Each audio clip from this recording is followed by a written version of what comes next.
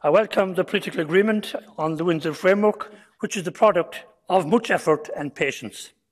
The new arrangements address the real-life concerns of citizens and businesses in Northern Ireland, while also ensuring that the EU single market is protected through a number of safeguards. It is a balanced agreement, grounded on an understanding of trust between the EU and the UK. Now the focus turns to making this agreement a reality. In the Parliament here, I think we will take the necessary steps to implement the new arrangements as swiftly and as effectively as possible. But we will also need political will and responsible leadership, especially from the DUP, in order to make the agreement effective. I hope that can be achieved.